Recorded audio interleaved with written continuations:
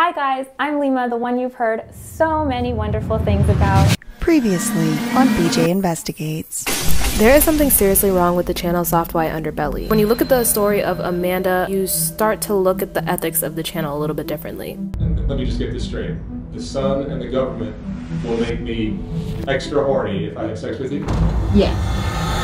What are you doing tonight?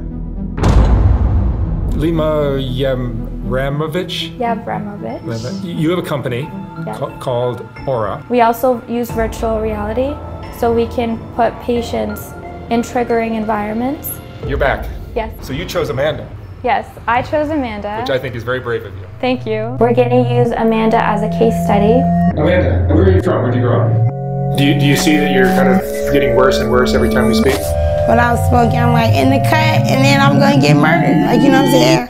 I'm behind the scenes, I'm annoying everybody, and then I get murdered. She had passed away. They did the autopsy, they looked at her medical records. And so I'm just gonna read it word for word of what we got. The cause of death was marked as a seizure disorder. I have those autopsy results. Hydralazine, that don't sound like Tylenol. All she had in her system was Tylenol. Losartan, gabapentin, clonidine, that don't sound like Tylenol. And risperidone, which also don't sound like Tylenol. All she had in her system was Tylenol. Basically, Lima suing me. The jury of my peers is going to decide this case. And the facts at hand are whether you're a liar. The main woman that's been attacking me and kind of leading the witch hunt, she... Cool. All right, so BJ, we're back. Yes. Welcome back. Thank you. So last time you were here, we spoke about Lima Yavrimovich's video entitled Amanda's Autopsy Report, and you have some updates. Yes, so just to clarify, it was called Amanda's Autopsy Results hyphen Lima, not report, just to clarify. So my updates are, Lima has made a response.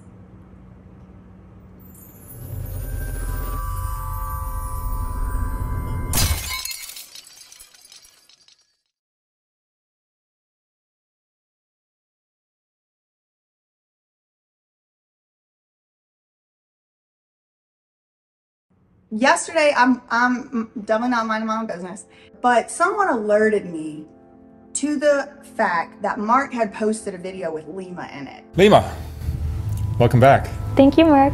So you've become an expert on how to help people. You did such a great job with Amanda.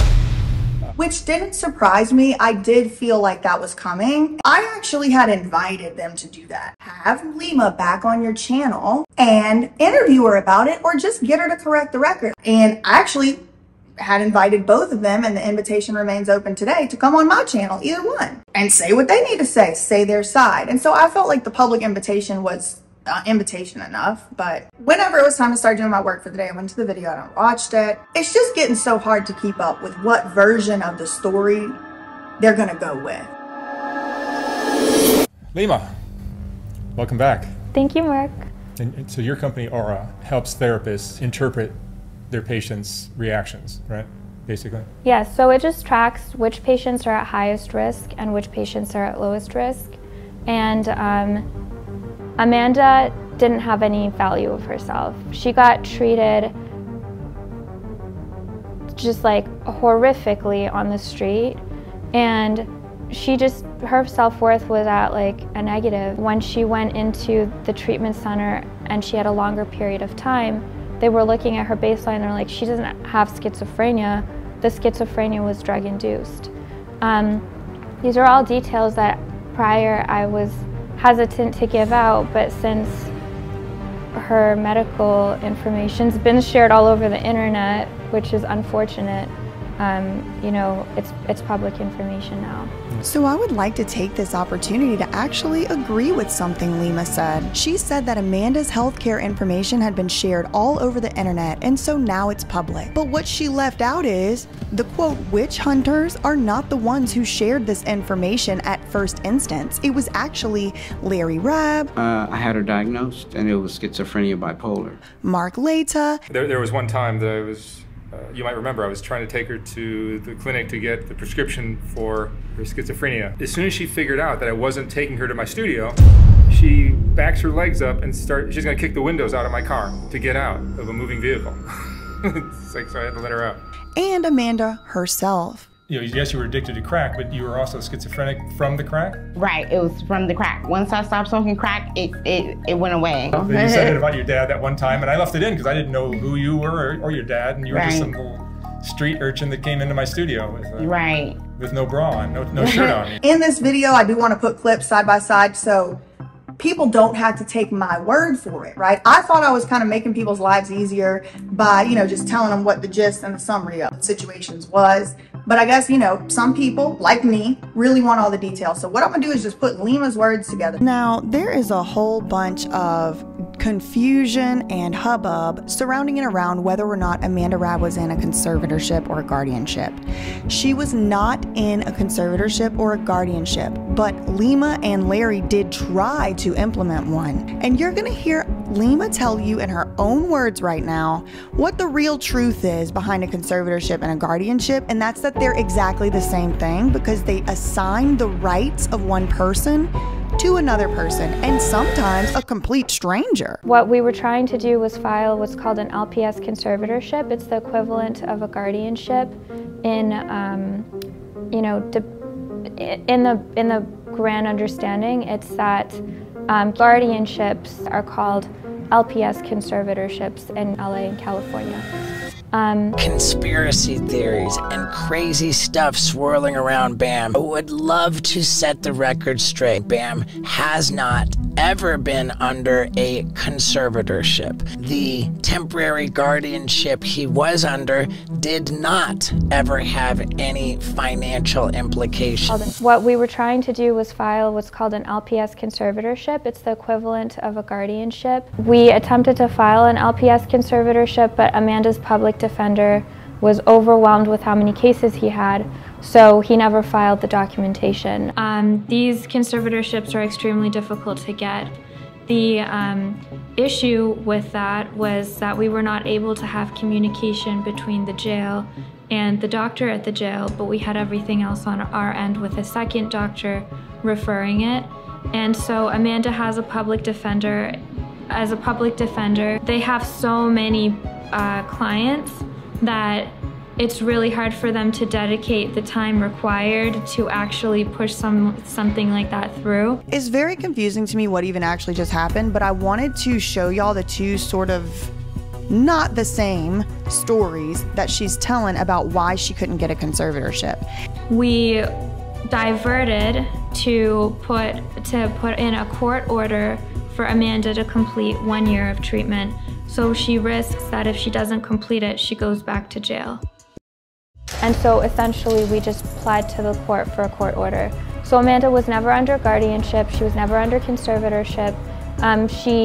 She didn't have any type of like healthcare directive, agent, or anything like that. We were going for an LPS conservatorship to ensure that we had power of attorney to make the decisions for Amanda. She didn't have any type of like healthcare directive, agent, or anything like that. She just had the court telling her like, you need to go. She had attacked her father, which was a felony because she attacked him with a weapon, and they were looking at either jail time for her. That last day that I went to court, she was set to be released. They were looking at either jail time for her. She was set to be released. And so I just petitioned, like, this is not a criminal situation, it's a mental health situation. So we essentially just asked the judge if we cash paid her treatment and got her out of the system so she's not a burden on the system, would he be willing to court order treatment instead of jail time? She would have been free for 10 days, right? Not for 10 days. She would have been potentially released the last time I came. So that last day that I went to court, she was set to be released. She was set to be released. And so I just petitioned, like, this is not a criminal situation, it's a mental health situation. So we essentially just asked the judge if we cash paid her treatment and got her out of the system so she's not a burden on the system. She was set to be released back onto the street because there were no other options for her. And so initially, when speaking to the district attorney, I notified her that this was not Amanda's first time, which was already something that was known, and that she's in a very bad mental state. So based on that information is what made them shift gears. She was set to be released and say that if we were willing to take responsibility, so basically myself, willing to ensure that I report everything to the courthouse and make sure that Amanda doesn't violate anything and ensure that she follows court order, that they would consider giving her a mandated 1-year plan, which would be the essential path of an LPS conservatorship. So Amanda was never under guardianship, she was never under conservatorship. A mandated 1-year plan, which would be the essential path of an LPS conservatorship. Would he be willing to court order treatment instead of jail time? Last week, early morning, you know, you got to be at court 8:30. 8:30. And Amanda's in jail. She's in jail for an assault. Assault on you. On me. And she's expecting release. So Amanda's very provocative. She's talking as she's coming in. And you can't decide that she needs to go to rehab. No. She's an adult. After the first 6 months, then she took 21 and said, no, remember, I'm an adult. So early morning, 8:30, she's been locked up now for a few weeks. She has a court date, but we have to petition to try to get conservatorship. And Miss Lima shows up and petitions. Her appearance and her presence made the difference, because I would have known what to say, but the way she presented it, it was so authentic, and they knew that this is for real. These are sponsored. These are people that's going to help my family, help Amanda. Would he be willing to court order treatment instead of jail time? She was set to be released. She's expecting release. She was set to be released. But to help Amanda will help the family. Larry, tell me what happened in court last week. Yeah, there she was, Miss Lima. She's coming to support us. She was set to be released. And after she talks to the DA and the public defender, we have Amanda's case. Second, like I said, she was just coming out petitioning. Now, who makes this decision? Do I go home today? I have someplace else to live. I don't have to go to my... She had all of her presentation ready to go. So the judge, he was very accommodating, but he let her know, did the attorney tell you, you know, he's gonna... Yes, the attorney admitted, yeah, I've told her what to expect. She's expecting release. And she said to him, he said to her, would she be up for long-term care? She's expecting release. She was set to be released. He said it at the end of his presentation, and she said yes. Amanda chose the longer rehab. She said yes, unequivocally. She had she just said yes. And she chose the longer rehab as opposed to a shorter one. That's amazing. She just said yes into the longer rehab. Yeah, so she had the option of being released, you know, a week ago when I was here. She was set to be released, you know, going back and having her own plan. Or at the end of the month, she could stay in jail and wait until another court date. And so they told her that I'm working with her father to help put her in a program and have a long-term plan for her. And if she would consider to stay in jail a little bit longer and postpone her court date, but they need her to say okay to not hold court that day so that they can review all of our paperwork, what the program is, which treatment center she would go to. And yesterday she said, I'm so glad I called you today. She said, you really have a good rehab for me to go to? And I said, yes, this lady's the real deal, you know? And she said, are you sure? I said, yes. And I said, yes, we have a good rehab for you to go into when you leave there. She's expecting release. She was set to be released. And she said, I'm so glad I called you today. And they were looking at either jail time for her. Would he be willing to court order treatment instead of jail time? She was set to be released. I mean, it's a shame because so much of your it's like you're a crusader almost for helping these people. Like whether it's Amanda, who tragically passed away, but at the end, Amanda was as sober as you and I are right now.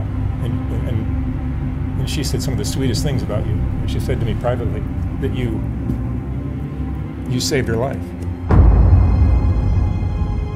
The autopsy results came, you read them, but explain what happened with the autopsy. Yeah, well, the problems actually stemmed before that. They were making all these conspiracies. Well, before first that. off, it took how many months for them to Clark County to get the autopsy results? So it took them 7 months before they actually gave us an answer. And that seems awfully long. Yeah, that's awfully long. It was a very frustrating process. And so I'm just going to read it word for word of what we got. The cause of death was marked as a seizure disorder. Myself and the investigation team have requested Amanda's autopsy report. Can y'all read what this says? Cause of death. 25-year-old black female Amanda Rabb died of cardiac arrhythmia. When they finally came back with an answer, they said Amanda died from cardiac arrhythmia relating to schizophrenia. The cause of death was marked as a seizure disorder. And so then we responded with, you know, Amanda didn't have schizophrenia. Did you get her medical records from the treatment center she passed away at?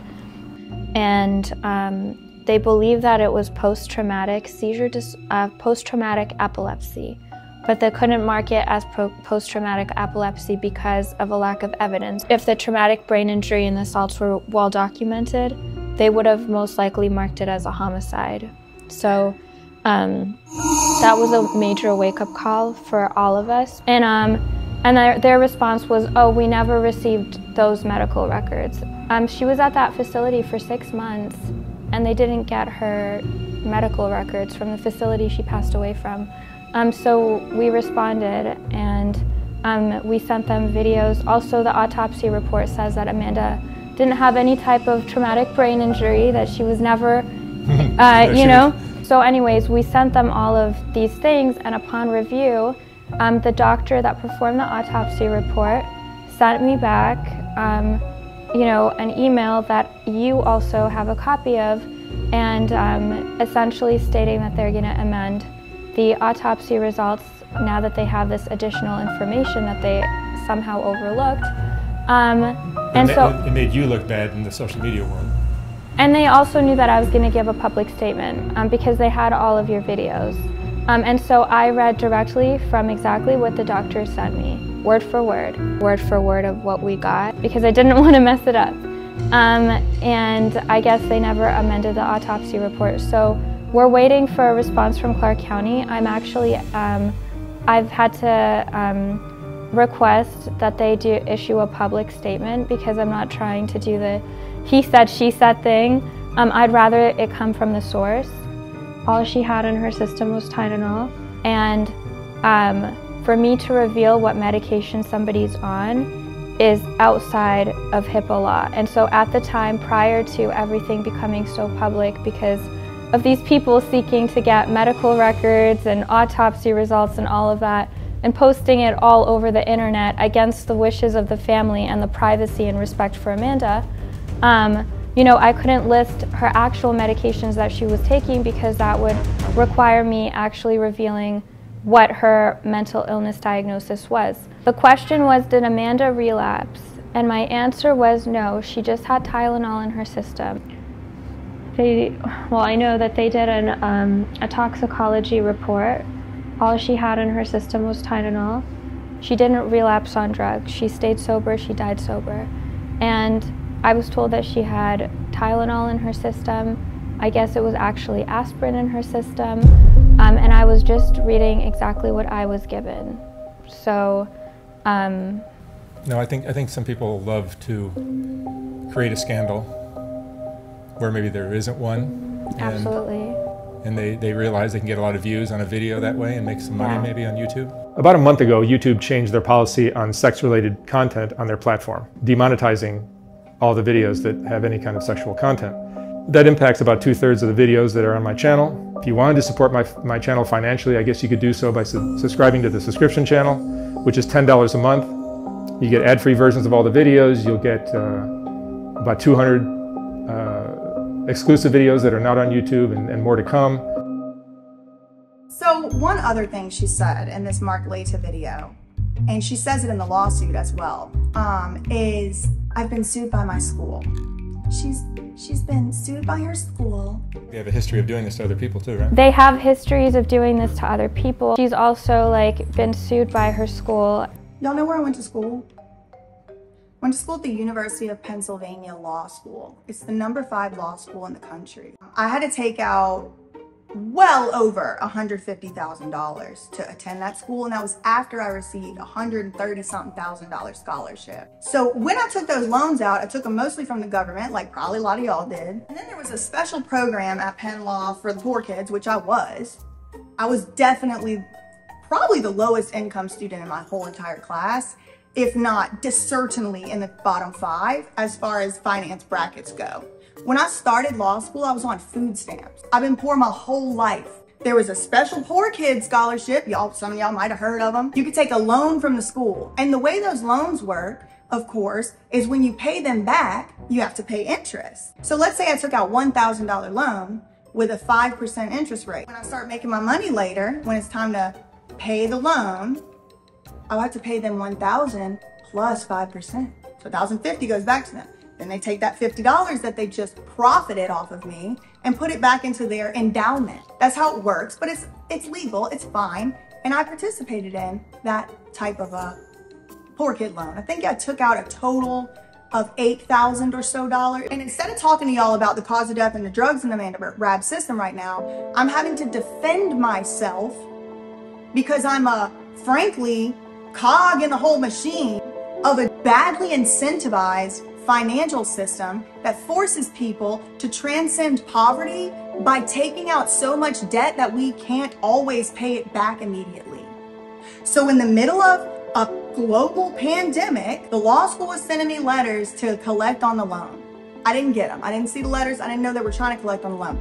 I had from my other loans the information that they were not collecting on loans during the pandemic. Y'all remember that? I didn't know anybody was about to start asking me for money. I had no idea. The first time I heard about it was a couple weeks before Lima threatened me with this lawsuit. And then she put it in the lawsuit. Now she's saying it on Soft White Underbelly. They have a history of doing this to other people too, right? They have histories of doing this to other people. The main woman that's been attacking me and kind of leading the witch hunt, she, to my knowledge, is unemployed, so she's just pushing out these videos and monetizing them, and they're getting a lot of views. She's also like been sued by her school. And she got sued by her school? She's also like been sued by her school. What does that have to do with each other? And I'm not gonna go so far as to say it's defamatory, but I certainly believe it's her trying to use something that is completely reasonable and explainable to try and make it seem like me and her are somehow on the same damn level. And we are not. The thought of that is preposterous to me. It's frankly unrelated to anything having to do with this. But yes, y'all, I went to a very expensive school. I got a lot of money in scholarships, and I still had to take out a lot of debt. I have debt still left over from my undergrad. Joe Biden's little forgiveness ain't gonna probably even touch that. But listen, actually, I think it might. I do feel a little bit nervous, to be honest, to admit this about debt, because I feel like it's possible that Lima might see that as an inability to take care of my finances and put me in a conservatorship at an ARA facility. Then, just as I'm kind of like getting together all the inconsistencies in the story on the Soft White Underbelly channel, I'm alerted to yet another video later in the afternoon that is in existence that is posted having to do with Lima on her own channel. Good. Thank you. She should be posting videos. It's about damn time she said something about her actions. It's about time she said something about what she's been doing. So fine. I mean, she's got like a Mark Laita look-alike editing it. Got blue hair. I'm thinking it's possible maybe he's a twin too somehow, because it really looks like he's looking for Thing too, if you know what I mean.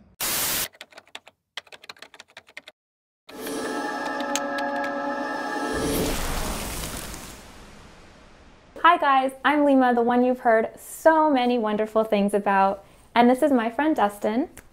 Hey, how's it going? So I'm the one that edited this video together. I tried to keep it funny. I have a YouTube channel myself.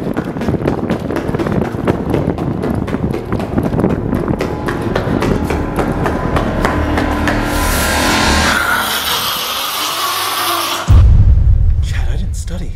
Neither did I. distraction.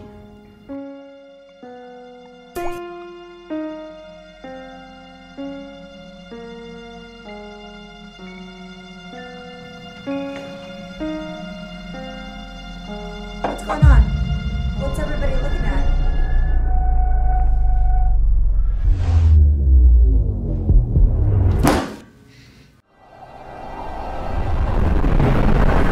Why'd you do it, Frankie? Because I needed to relax.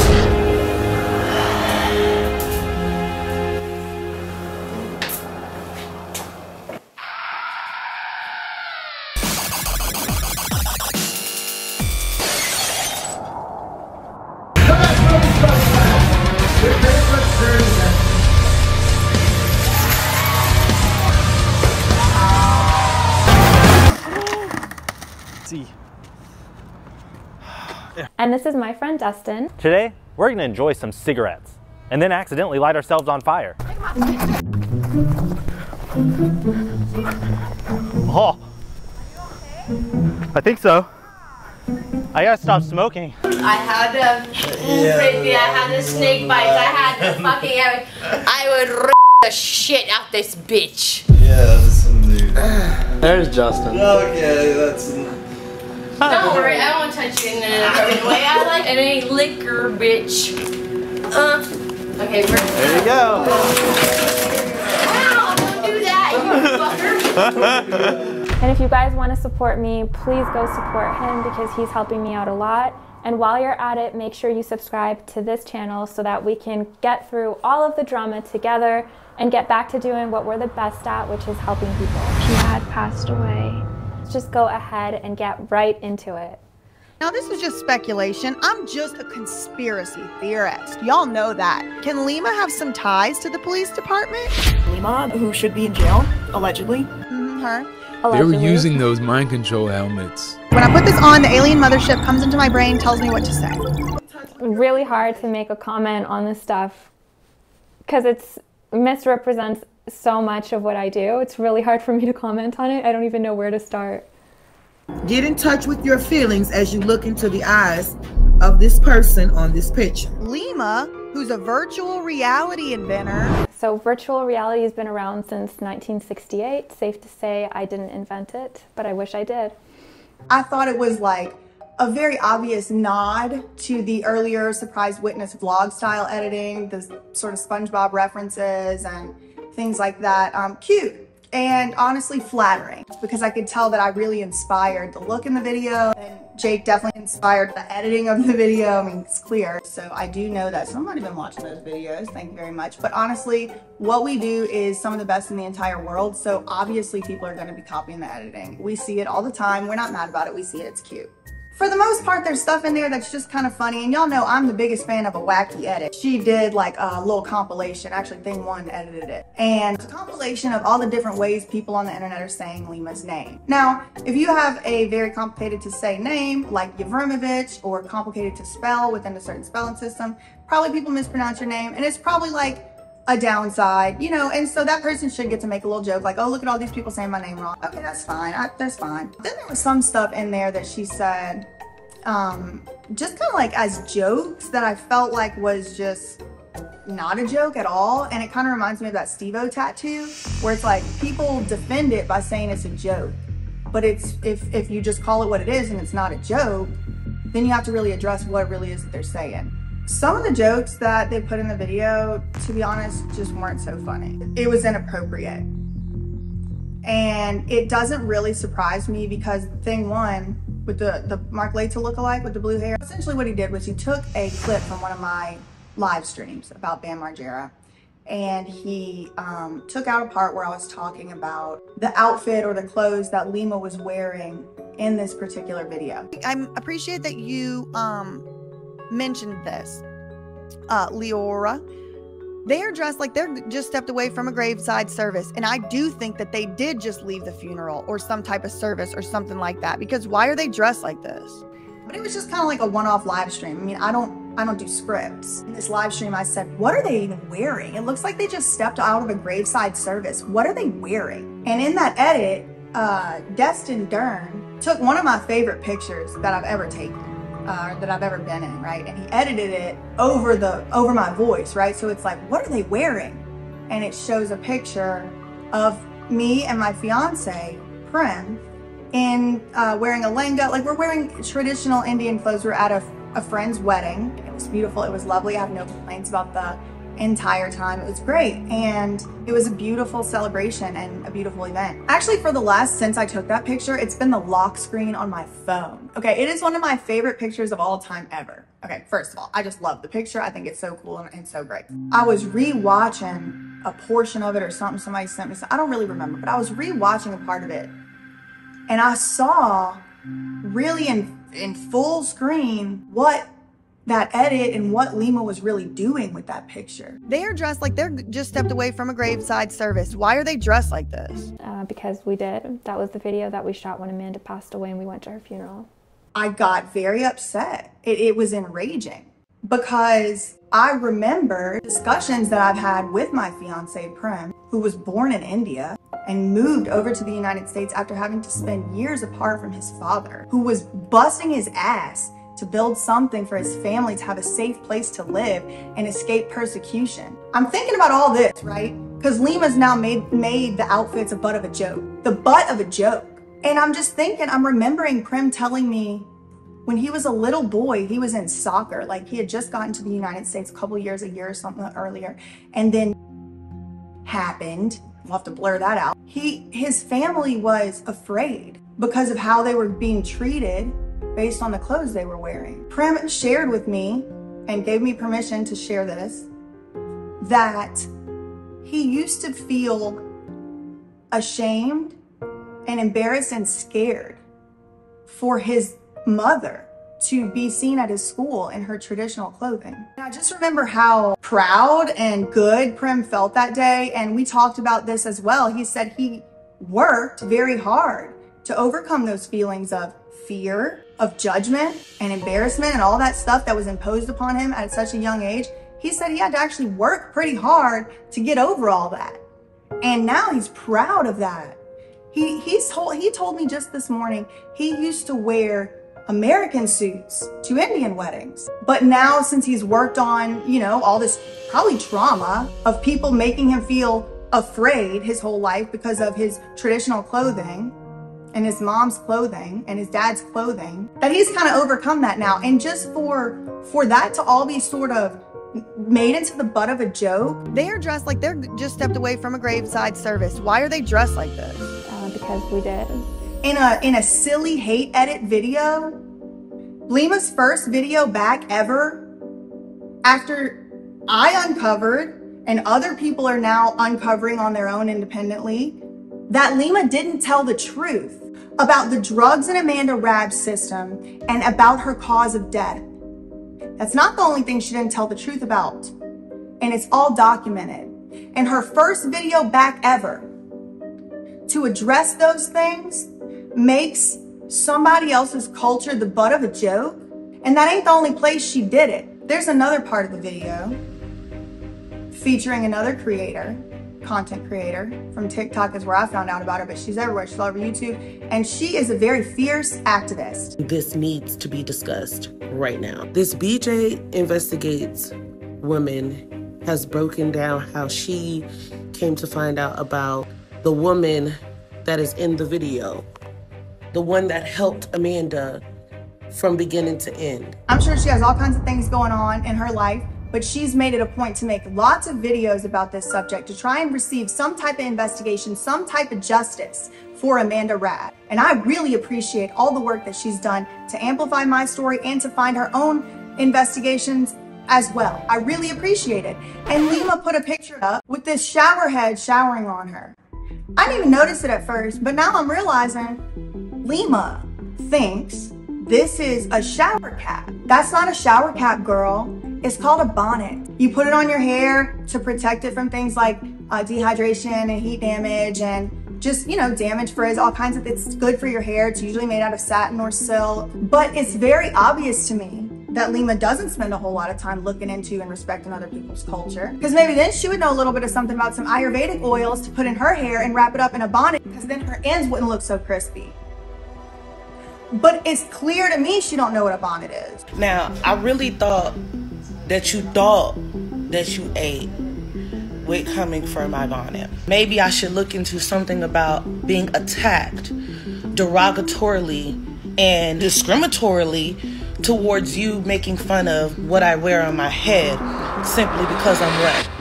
Black? Because ain't that the type of person you was working with that met with an untimely demise in your care?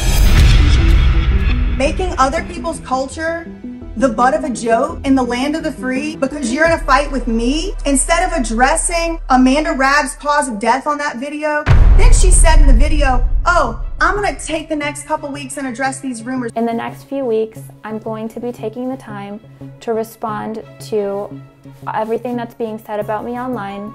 I really appreciate all of the support. Thank you guys. Bye. Girl, I've been talking about this for months. Your first video back is a thing one edit. The little jokes calling me a devil because I have a unicorn in my room, that's cute. But let's just call it what it is. Thing one compiled a bunch of people saying a bunch of stuff about the devil. It showed Lima in a unicorn costume. I told you that the unicorns are symbolic. The devil.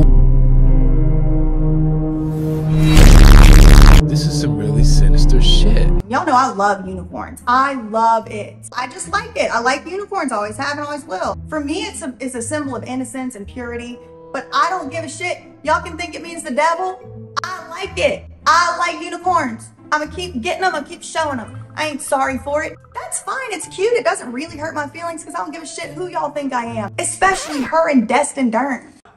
Please. Speaking of cotton candy, that's all I'll say. The point is, I thought it was profoundly inappropriate for Lima to make, particularly my fiance and my family's culture, the butt of an internet joke. Why are they dressed like this? In an already arguably inappropriate video for like the context of the whole thing. Whenever she's mad at me. Jokes like that are not funny. Trying to say, what are you wearing, and embarrassing me for wearing something that signifies royalty and honor, that's not a joke. So maybe in your next hate edit, you can run it through somebody who has any type of sense, because it's really just common sense. Suffice it to say that it's getting really difficult to keep up with what version of the story she wants to tell and with what version of Lima she wants to be. Because on Mark Laita's channel, she's sort of got this somber, like little bit aggressive, confrontational kind of, I don't know, air about her, persona about her. There's been a lot of misinformation spread about Amanda, about Larry, about myself and you, of just people kind of trying to make entertainment out of the situation, taking people's pain and turning it into like views and clicks. And on her channel, she's wearing completely different clothes, completely different colors, completely different look. The hair is different, the makeup's different. So I'm the one that edited this video together. I tried to keep it funny. Despite making light of the situation in this video, intentional choices are all different. The way she speaks, the way she acts, the words Lima told you and Mark told you on these videos over the past years, and just compare them to one another. People kind of trying to make entertainment out of the situation. Despite making light of the situation in this video, facts ain't defamation.